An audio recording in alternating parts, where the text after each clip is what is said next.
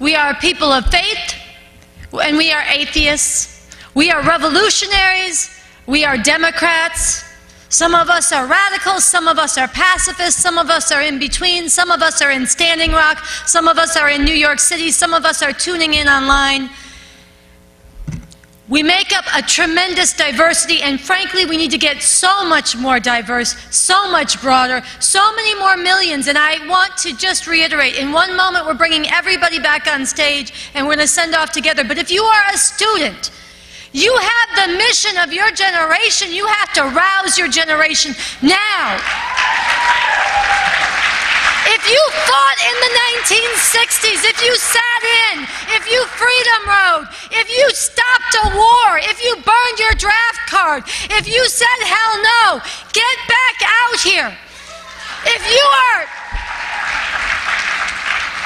you are like the growing numbers of Jewish voices with families and memories of the tattoos on the arms of people who were put in concentration camps, if you're part of a fraction who can tell that story because so many were lost, raise your voice now and do not let anybody sit back.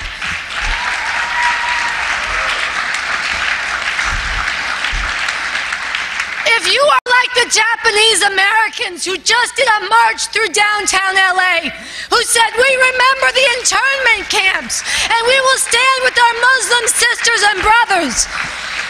You need to bring that energy into this now. If you are giving money to all the important groups that fight for abortion rights and reproductive justice, who fight for civil rights and for the movement for black lives, if you are giving for people who are doing services for immigrants who have to endure the horrors and the terror that is rippling, shockwaving through immigrant communities right now, you are right to do it, but think of the difference. To give everything you can right now to stop this, not to try to survive it, because millions will not survive it.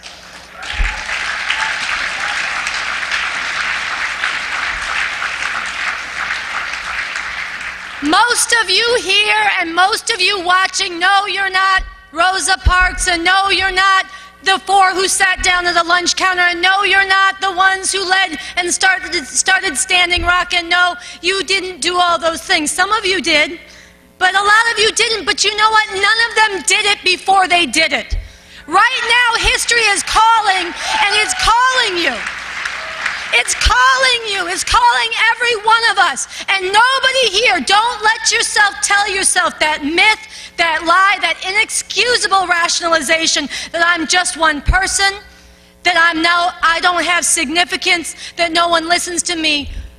If you tell the truth, if you tell the sober, cold-eyed, terrifying truth, and you are willing to put your body behind it, put your name behind it, put your stature behind it, then you will rouse the sleeping, this terrified, the anguish. There are tens of millions of us who are looking for direction right now. You will rouse them, and you need to become a leader of them, an organizer of them, and we will help you.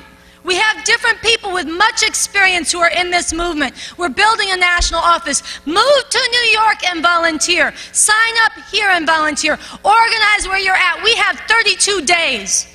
And what you do in the next 32 days will have a greater bearing on the future of humanity and the planet than almost anything you can imagine doing if we sit back in 32 years after this regime, if we allow it. And that's not an exaggeration. Andy Z gave the analogy to Hitler. Many people, that's what I'm going to close with, but many people have heard, and many more need to hear and take to heart the essential lesson that Pastor Martin Niemöller gave. He did not resist the Nazis. He ended up in a concentration camp for 8 years. He said, first they came for the communists, but I didn't speak up because I wasn't a communist.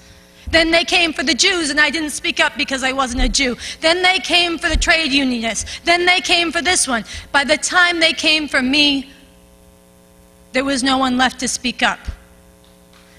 That is a lesson we have to take on board now. But the other thing that I want to quote from him, very few people have heard. And he said, listen, He spent his life after he survived the concentration camps. He traveled the world, and he said, if we had risen up in the beginning, before Hitler crushed the resistance, before they jailed people and executed and tortured communists and others who were protesting and dissenting and put a chill throughout society, if we had stood up, he said, maybe 30 or 40,000 of us would have lost our heads. But think of what we would have prevented. Now, I'm not trying to get anybody hurt, but I'm trying to stop a world of hurt, and no price is too high to pay right now to stop with this fascist administration, with this fascist regime, with this theocratic, war criminal, genocidal, woman-hating, vicious regime has in store. And we here tonight, and everybody watching, we are starting tonight. You better be signed up. You better have plans to get involved. Yes, do it in your way, but do it with everything you've got, and stay connected, and make everybody you know get involved. In New Year's Eve, we're going to steal the headlines of the world. No, in front of Trump properties around the world and here in New York City.